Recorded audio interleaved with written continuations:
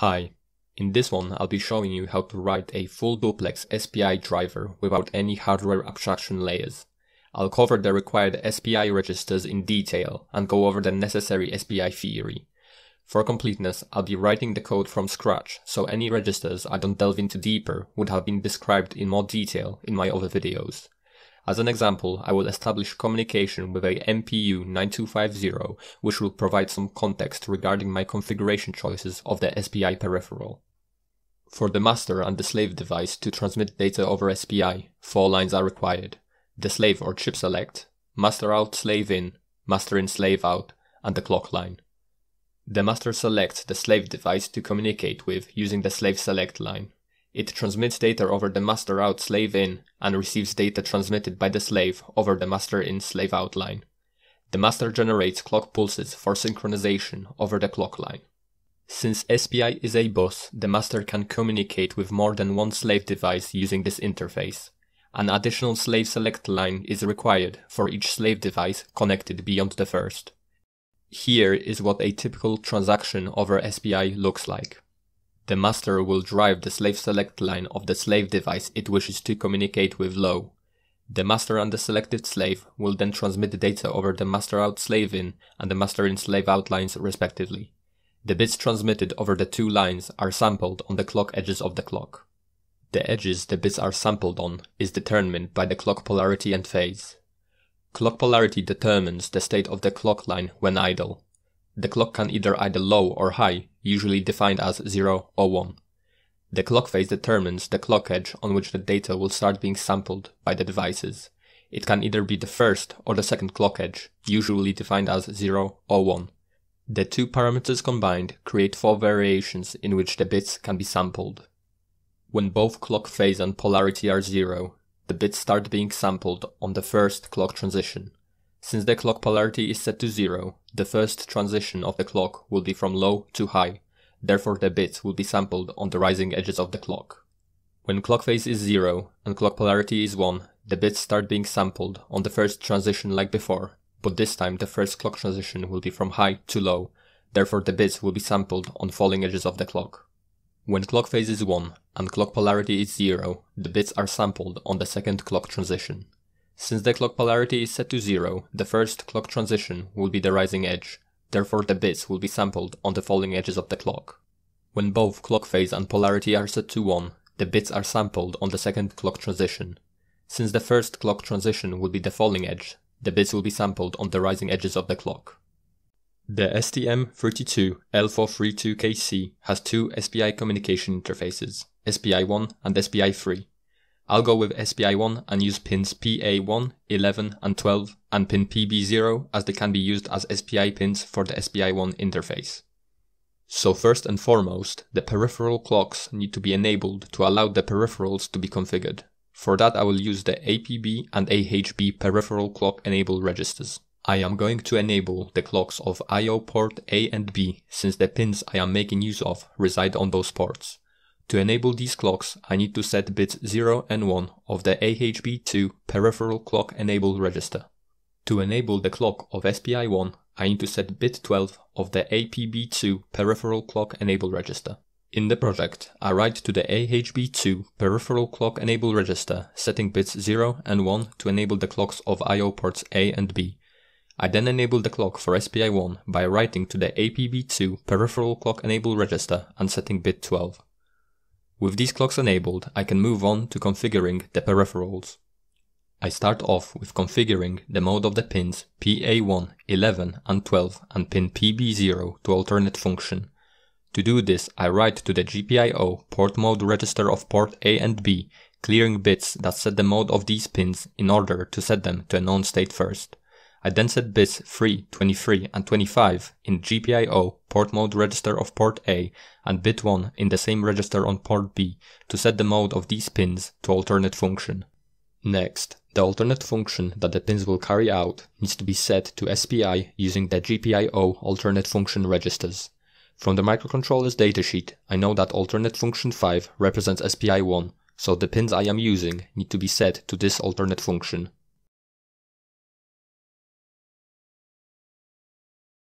To do this, I access the lower alternate function register of GPIO port A and clear the bits that set the function of pin 1 in order to set it to a known state first.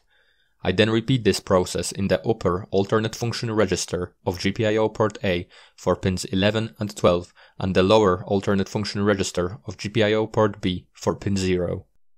I then access the same registers again, setting the alternate function of the pins to SPI1 by setting appropriate bits in the registers.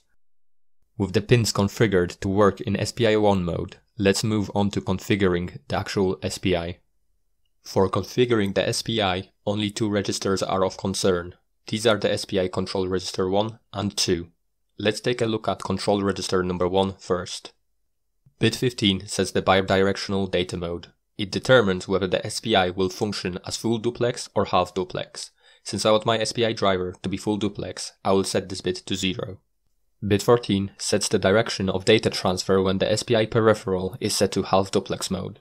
The state of this bit is irrelevant if the SPI is in full duplex mode, therefore I don't care about the state of this bit. Bits 13, 12 and 11 configure the cyclic redundancy check for the SPI. This is not essential for the driver, so I'll just keep it disabled by setting bit 13 to 0. The state of bit 12 and 11 is irrelevant if the CRC is disabled. Bit 10 determines whether the SPI will be set to either full duplex or receive only mode. I will set this bit to 0 to keep the SPI in full duplex mode. Bit 9 determines how the slave select pin is controlled. There are two ways to manage the slave select pin, through hardware or through software. I will demonstrate how to use the SPI with hardware as well as software slave management. One thing worth mentioning here is that the reference manual refers to the slave select as the NSS pin. Anyway, when this bit is cleared, the slave select is managed by hardware. In this case, there are two possible configurations.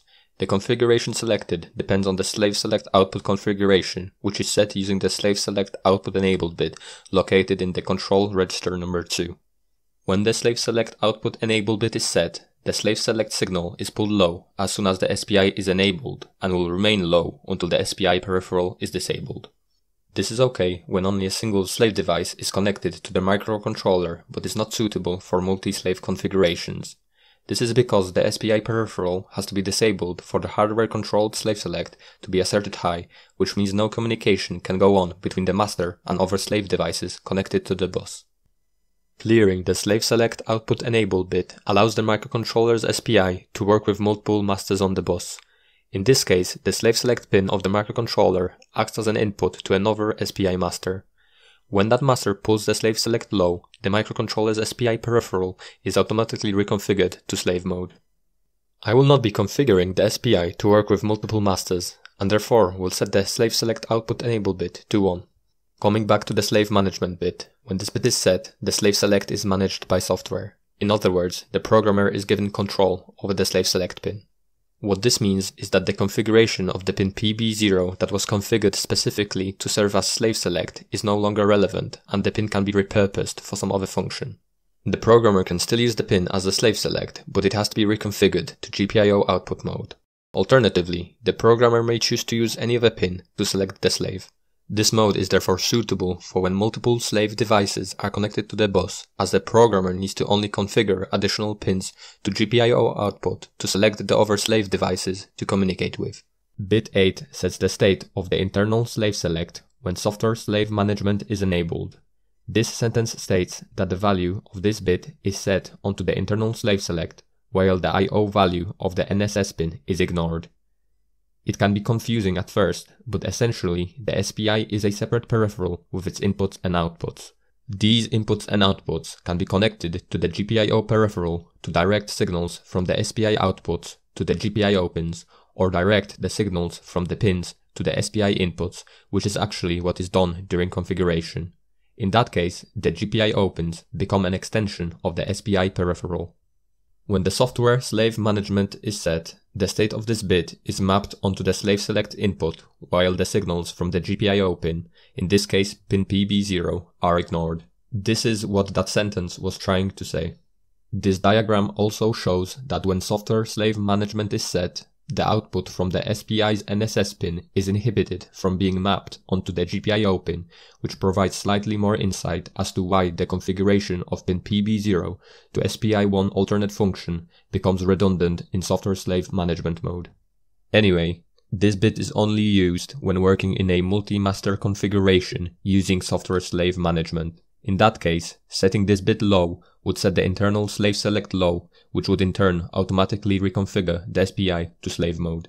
This becomes important later when I configure the SPI to software slave management, but when using hardware slave management, the state of this bit is irrelevant. Bit 7 determines whether the data is transmitted and received most or least significant bit first by the SPI. Since I want to establish communication with the MPU9250, the state I set this bit to depends on its operational features. Looking at the datasheet of the chip, I can see that it transmits its data MSB first, therefore I will set bit 7 to 0. Bit 6 is used to enable or disable the SPI peripheral. When set, the SPI is enabled, and it's disabled when this bit is set to 0. This bit should be set at the end of the configuration process, as some parts of the SPI peripheral won't configure if the SPI is enabled. Likewise, the SPI should be disabled if the peripheral needs to be reconfigured. Bits 5 to 3 divide down the frequency of the SPI peripheral. My microcontroller runs at 4 MHz, therefore the SPI peripheral runs at 2 MHz by default. The maximum clock frequency that the MPU9250 can handle is 1 MHz. Therefore I'm going to divide the frequency by an arbitrary value of 64 instead to bring down the clock frequency to 62.5 kHz, which is way under the frequency limit of the chip. Bit 2 determines if the microcontroller will be the master or the slave on the bus. I'm going to set this bit to 1 as I want the board to be the master. Bits 1 and 0 set the clock polarity and phase of the SPI respectively. The clock polarity and phase need to be matched between the two communicating devices in order for the two devices to transmit and sample each other's data correctly. Since the MPU9250 samples the data on the rising edges of the clock, both clock polarity and phase of the microcontroller's SPI need to be set to either 0 or 1. I will therefore set both to 1. After setting and clearing the bits, this is what the configuration of this register is going to be. In the project, recapping all the aforementioned bits, in control register 1, I will clear bit 15 as I want full duplex mode, bit 13 since I'm not interested in CRC calculations, bit 10 for full duplex mode, bit 9 to demonstrate SPI with hardware slave management first, bit 7 to transmit data MSB first, and bits 3, 4 and 5 to reset the frequency divider value. I will then set bit 3 and 5 to divide the frequency by a value of 64, bit 2 to set the SPI peripheral to master mode, bit 1 to set clock polarity to 1, and bit 0 to set clock phase to 1. Moving on to control register number 2, bits 14 and 13 affect the operation of the SPI peripheral only when it's being set up to work with direct memory access. In short, DMA allows transactions to happen independently of the CPU, meaning that the processor can perform other work while the transaction is happening. Since I'm not setting up direct memory access for the SPI, the state of these two bits is irrelevant. Bit 12 determines when the RxNE event is triggered. The RxNE event sets the RxNE bit in the SPI status register to notify that the data has been placed in the receive buffer of the SPI. When this bit is set to 0, the event will be generated when there are 16 or more bits in the buffer. When set to 1, the event is generated when there are 8 or more bits in the buffer. The state of this bit depends on the size of data that will be received. I will be receiving 16 bits of data per transfer since the MPU9250 works on 16-bit transactions.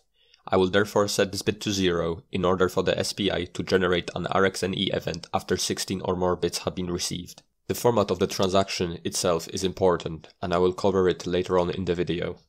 Bits 11 to 8 determine the size of the transactions that will occur between the master and the slave. The size of the transactions needs to match that of the MPU9250, and since it operates on 16-bit transactions, I will set all 4 bits to 1 to set the size of SPI transfers to 16 bits. Bits 7, 6 and 5 are used to configure the SPI to work with interrupts. Since I'm not setting up the peripheral to work with interrupts, I will set these 3 to a value of 0.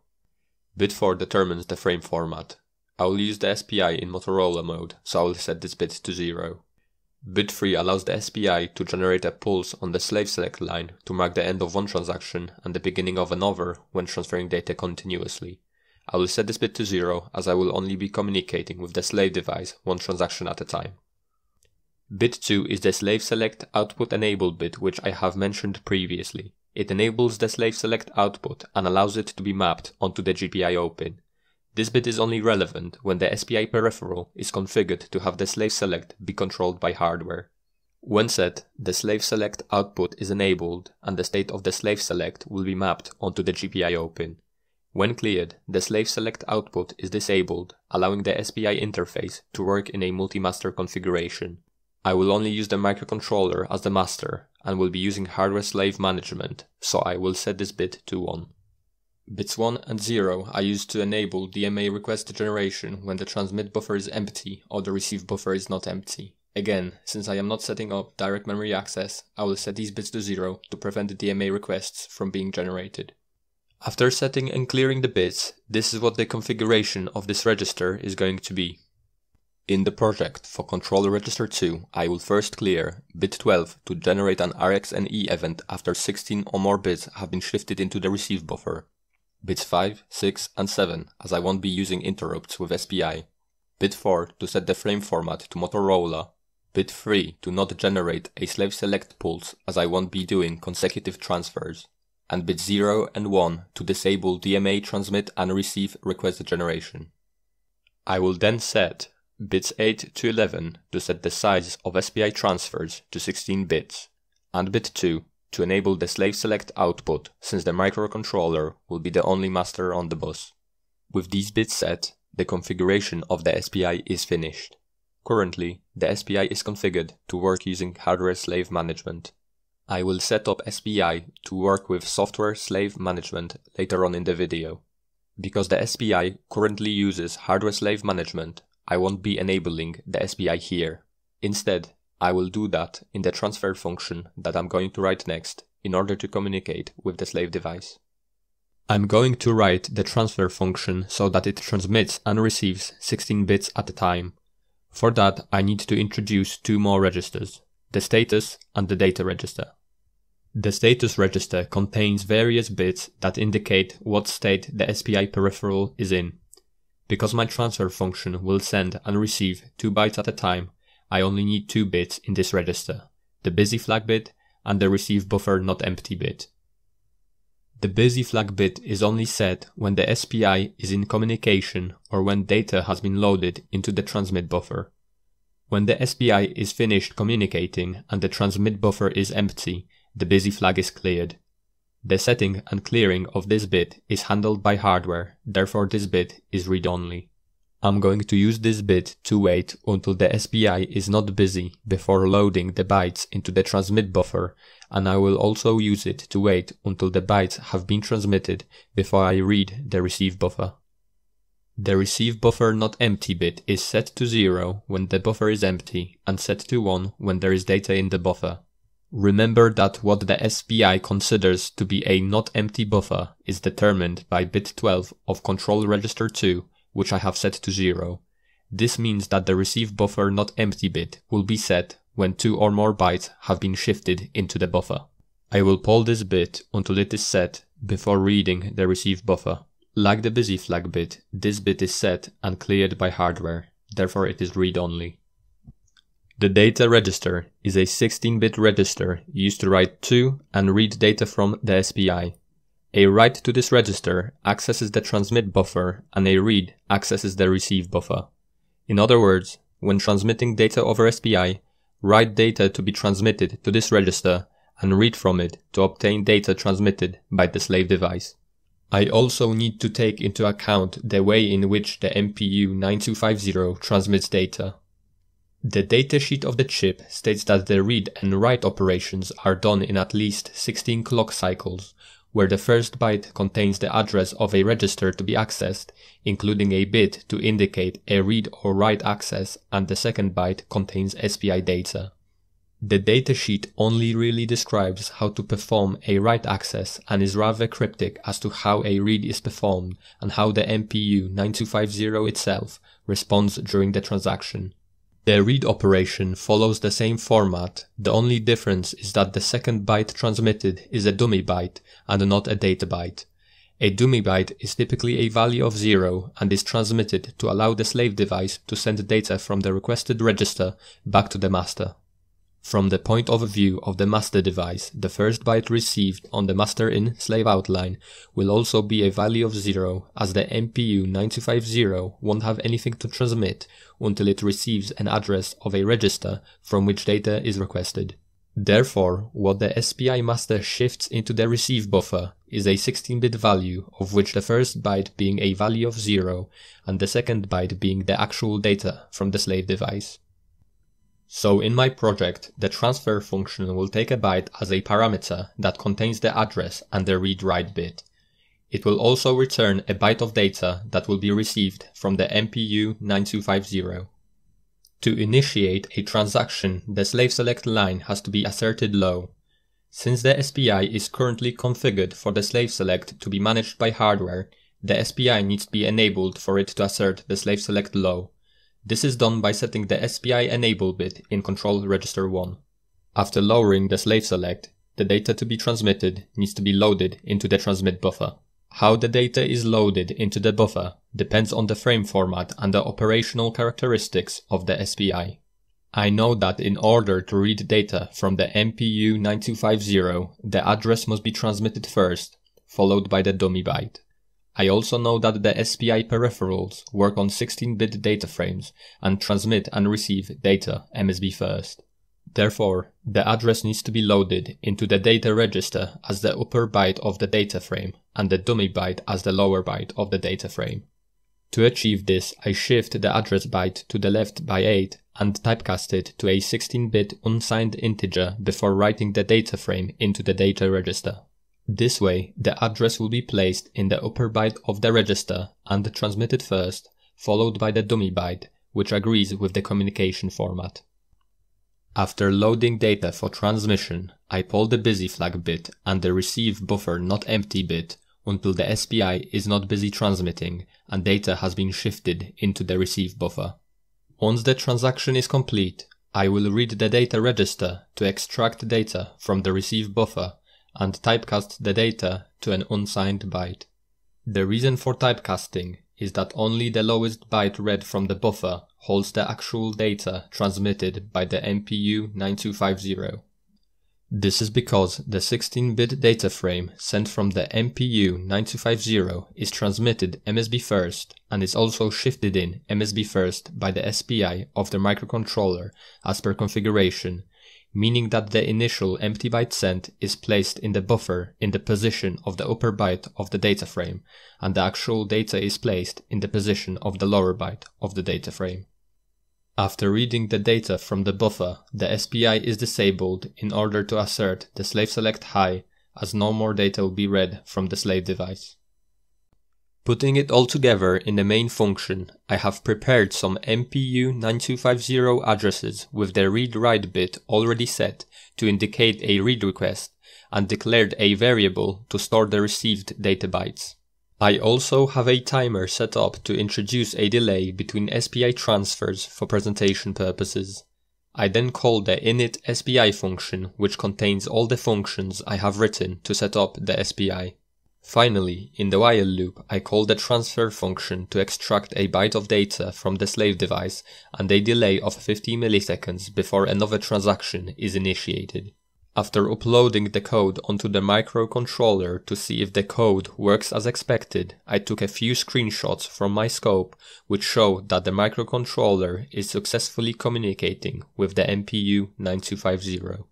To test if the microcontroller receives data from the slave, I started a debug session and inspected the RxD variable which stores the received bytes. Continuously looping through the code shows that the data received does change, which means that the data is also received successfully. Now moving on to getting the SPI to work with software slave management, the first thing that needs to be done is to reconfigure the mode of the slave select pin. As mentioned earlier in the video, when software slave management bit is set in control register 1, the dedicated slave select pin, in this case pin PB0, is freed up and can be used in other applications. I will still use it as the slave select, and in order to do that I need to reconfigure it to output mode, which will give me control over the state of this pin. To do this, in my set pin mode function, I set bit 0 in port mode register of port B instead of bit 1. In the setAF function, I remove code used to set the alternate function of pin PB0 as the pin is no longer configured to alternate function. I also need to make slight modifications in the configuration of the SPI, namely, the software slave management bit needs to be set along with the internal slave select bit. As explained earlier, in software slave management, the state of the internal slave select bit is relevant and needs to be kept high at all times to prevent the SPI from reconfiguring itself to slave mode. So, instead of clearing the software slave management bit, I set it high together with the internal slave select bit. Additionally, the state of the slave select output enable bit in control register 2 becomes irrelevant in software slave management mode, and so I will remove the line where this bit is set. The last thing to do in this function is to enable the SPI by setting bit 6 in control register 1. Since the slave select is no longer controlled by hardware, it will not be asserted low after the SPI is enabled. In the transfer function, the state of the slave select is no longer controlled by enabling and disabling the SPI.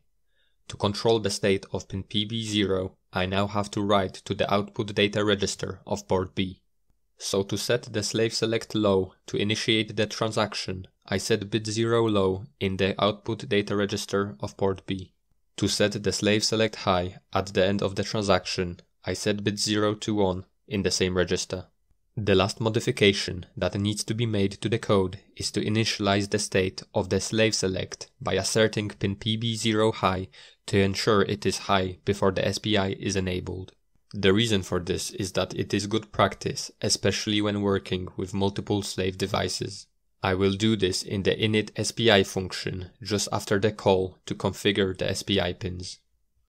Again, to see if the code works, I uploaded it onto the microcontroller and inspected the SPI lines with my scope, which showed activity on both master out slave in and master in slave out lines, which means that the SPI using software slave management also works as expected.